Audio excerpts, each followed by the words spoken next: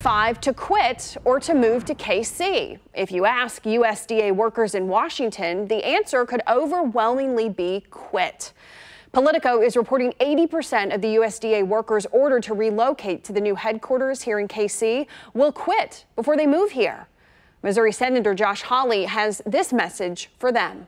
Listen, the bureaucrats in Washington, they just need to learn to live with it because it's time to actually get these folks out of Washington, D.C., out of the bubble and get them reconnected with the heartland of this country, with real farmers, with real folks whom they are supposed to be serving. And this is a great way to do that.